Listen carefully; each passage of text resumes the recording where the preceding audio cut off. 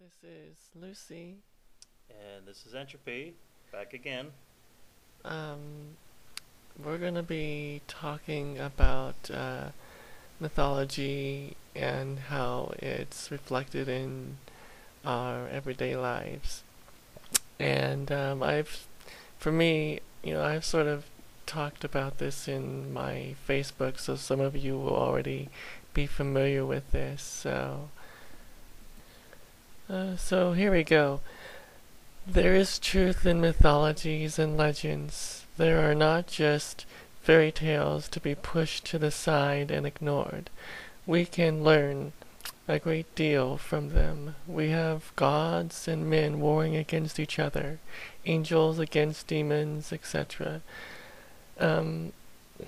Mythology is a reflection showing what is going on within and around us and with each other. Mythology can often be taken in a secular view, can be looked at as what is going on here on the secular level, here on Earth, within politics. Of course, all of these religious institutions deal with politics regardless of what they say. They are heavily involved in it. A matter of fact, there is many who believe, and history really bears this out, that civilization was created entirely to keep those who are in power, and of course those who were in power before civilization were the priest class. So I'm going to be looking at a more secular view, as below, you might say, and I'm going to start with looking at an ancient Egyptian god named Set, and how the experiences that were going on within the political structure of Egypt were reflected in their mythology. Set was considered the patron of winds, storms, chaos, evil, darkness, strength, war, conflict, and Upper Egypt. As his story begins, we see him simply as the sort of god of the darkness, but not equating darkness with evil, simply as 12 hours of night follow 12 hours of day, simply a balance for the daytime, which is pretty much the way that I look at what people look at dark arts or darkness. It is used and is maintained, the chaos being the balance to order. I'll be reading from a website here. Egypt, the gods of ancient Egypt, Set. This is toregypt.net. Now, in early times, Set was worshipped as the god of wind and desert storms, and prayed to that he would grant the strength of the storms to his followers. Although he was always a dark and moody god, he was believed to be the ally of his brother and sister Osiris and Isis, the counterpart to his sister wife Nephthys, and the defender of their father Ra.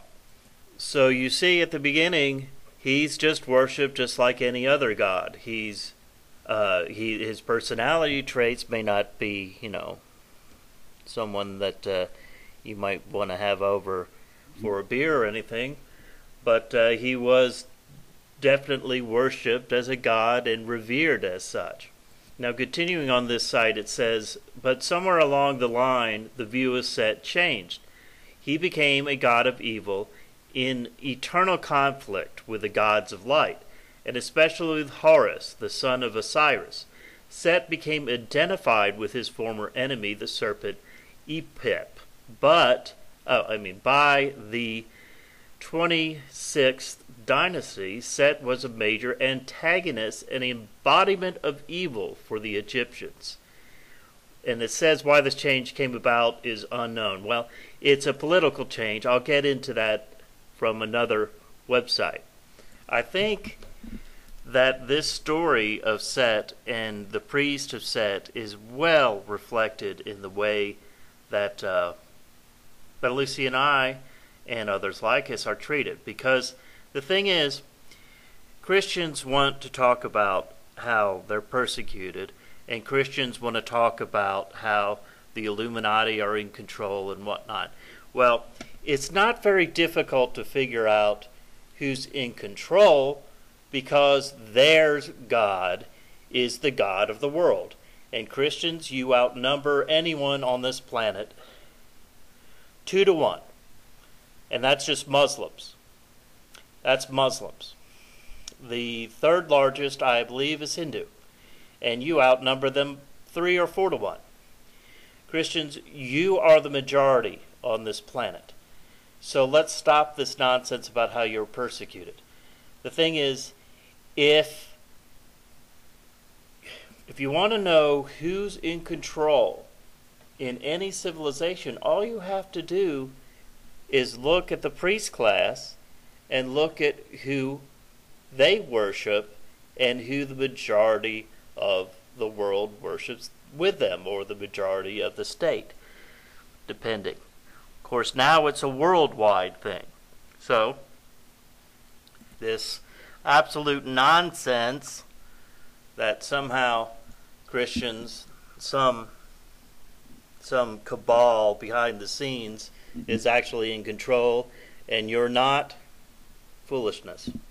Now, to go a little bit into the history, here's another website, landofthepyramids.org. This describes what happened in a very simplified way. Early Egyptian mythology about Set. In early Egyptian mythology, Set was the brother of Horus. Set was the patron of Lower Egypt, and Horus protected Upper Egypt. Set represented the night, and opposite to Horus, who represented the day. Together these two gods performed many duties of friendly nature for the dead.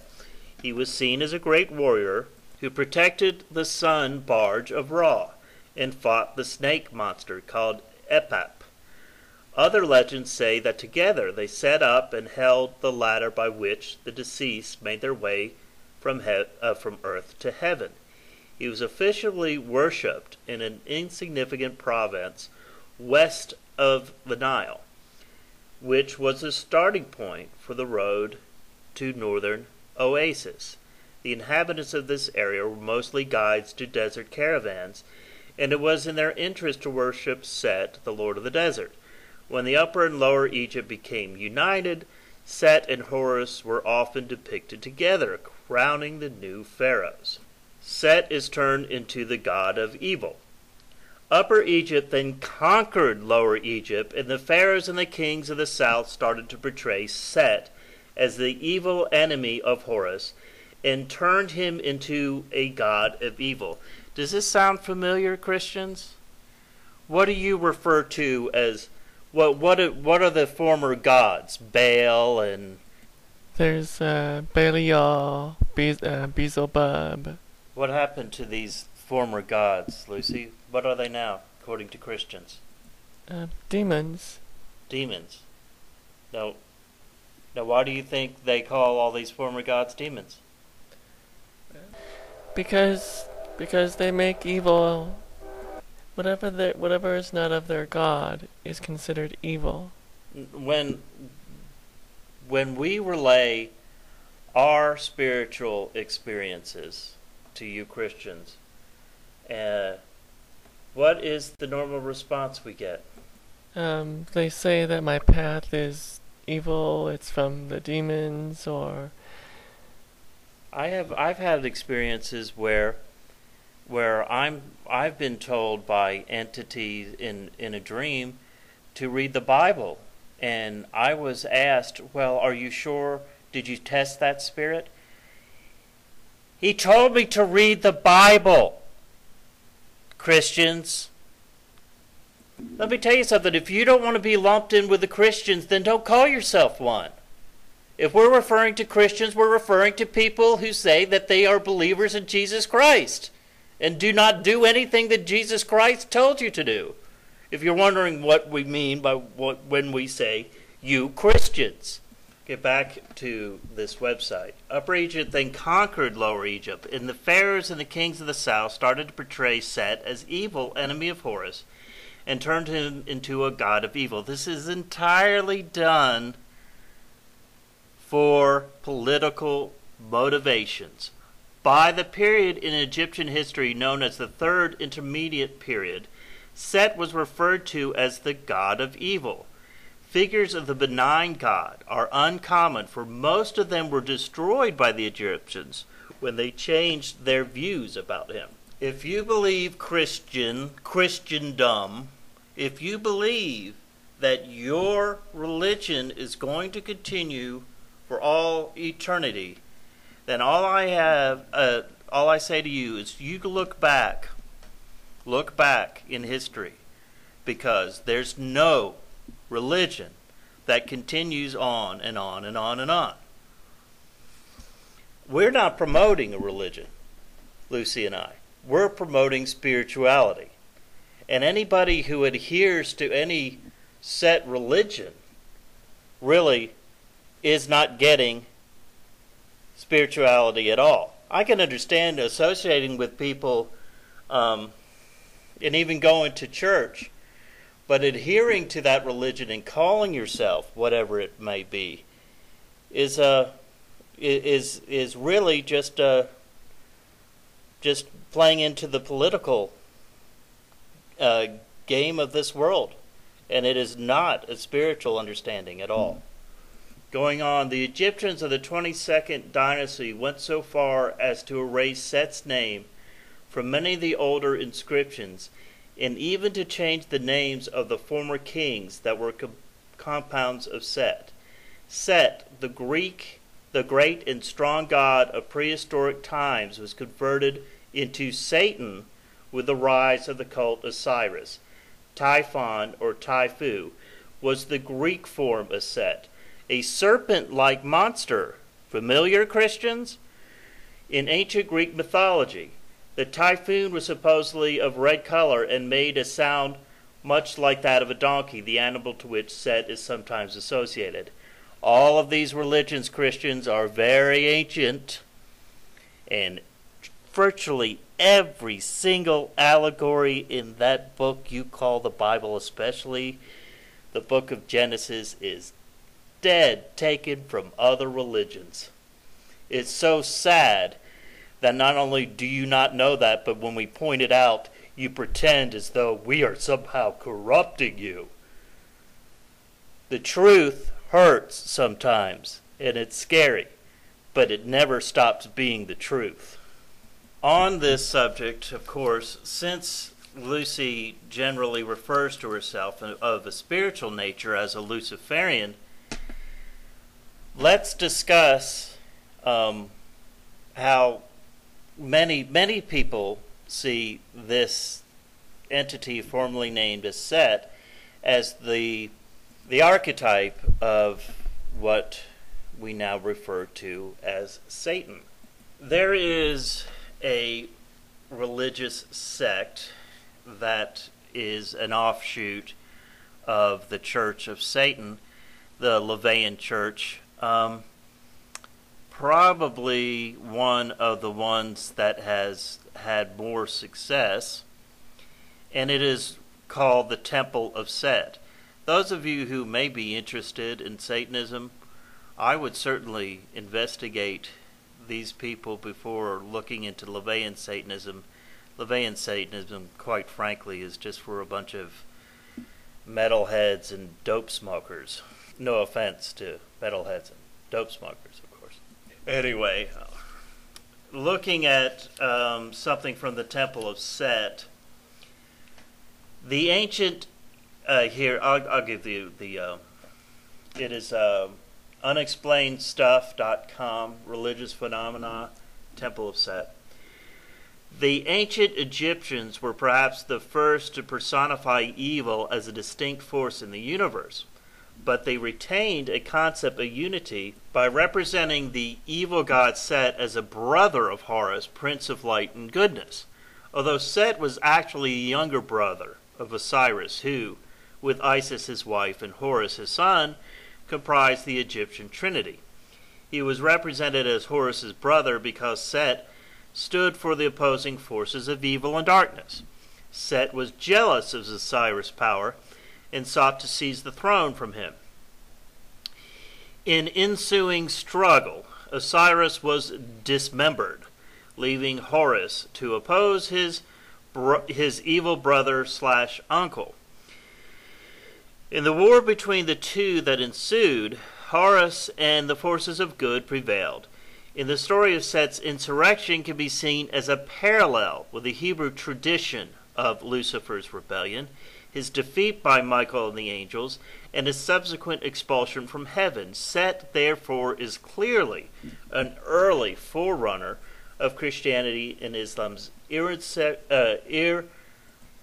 irreconcilably and absolute evil Satan.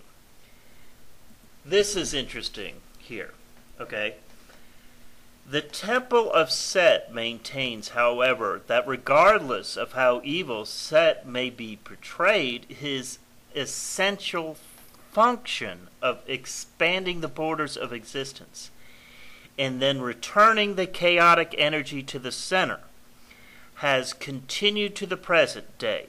In the temple cosmology, Set stands separate and apart from the forces of the natural universe.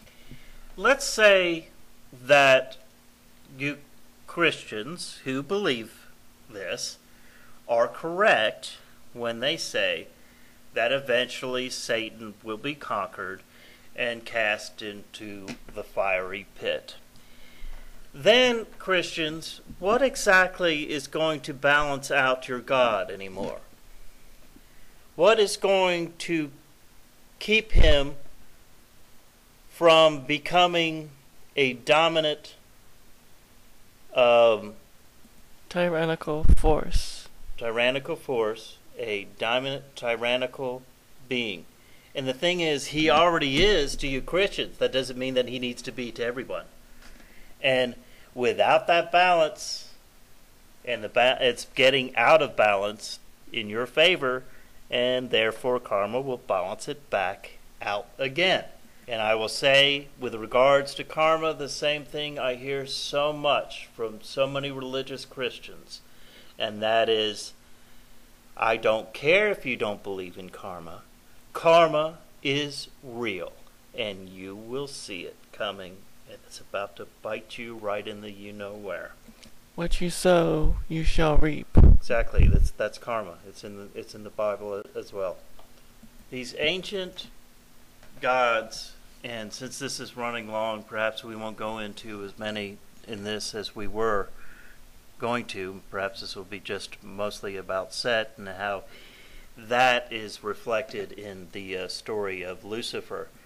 Lucy has been involved and interested for some time in the Urantia book, which we have been discussing, and we have even done this Lucifer Satan Manifesto. If you haven't checked that out, please do. That is an interpretation of the Urantia book, folks. I am a trained actor, so sometimes I'm just acting. But the thing is, it doesn't take much to bring out that anger towards the people that merit that anger. But as Lucy was saying before, not only are these things reflected in the past, but they're reflected in the present and the future as well. Things work in cycles. So because a story is allegorical does not necessarily mean it's not based in something that actually happened. Yes, that is exactly right. Some may believe that these ancient stories told truth that happened in the past. I would say in some stories it's not necessarily telling a past event, but a future event. So some of these ancient stories may not necessarily be telling about something from the past, but could be even happening now or the future. And things happen historically cyclically. So these things could have happened in the past and are going to happen in the future as well. So this is where myth becomes reality. Some of you have heard about this before, but this is something I wrote down just recently. So here it goes. What I want to say here is that I see the, quote, Lucifer rebellion, unquote, as an allegory of my own life. So many things regarding this spirit, not just in the Urantia book, are a mere reflection. Someone who rebels against a despotic system, gods. Someone who stands for freedom, who gives the fire of knowledge to humanity, yet suffers or is persecuted for it. Strange thing is, people say science fiction has a way of coming true, but maybe this is where myth becomes reality. Since I became more aware of the changes in 2012, many things have been manifesting much faster. So many synchronicities. Thoughts are things, that's for sure. Maybe some of these some of these myths were not telling of the past, but the future. But then again, as above, so below. You don't even have to believe in an entity named Lucifer in order to believe in this Luciferian doctrine spirit, because the thing is, the very things that our founding fathers were supposedly out there fighting for is the exact same thing that especially Lucy has been talking about for years now, and that is this Luciferian idea. The only Luciferian agenda out there is freedom and liberty. And I don't think anybody out there is against that except for the people who are in control of this world. The political forces that be will keep you under their thumb as best they can, whether that's, feeding you a story that if you believe in liberty and some kind of freedom from this tyrant that they call God, that somehow makes you evil. Anyway, there's a lot of mythological figures actually that we could be doing. I think this was a good start with Set. I don't know if we're going to continue this. I guess it'll depend on what kind of attention it gets from you, what kind of reception it gets for those who see this video. But we have discussed it a little bit. We can discuss even more. There's certainly more mythological figures that stand for this same sort of Luciferian type liberty, freedom type consciousness.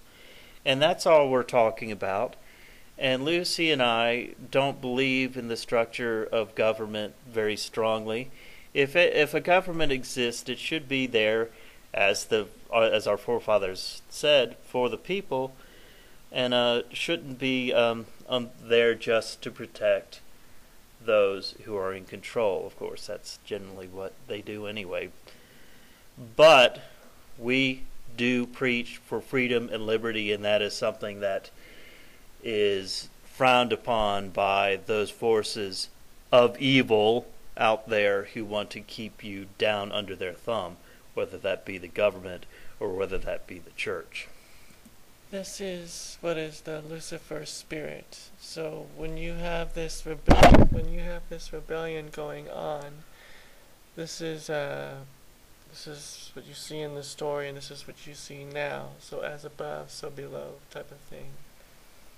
Right. Yeah. As above, so below. So we're gonna wrap this up here. It's running a little long again. So this is entropy 666. This is Lucifer. You all have a good evening and a nice weekend. Night.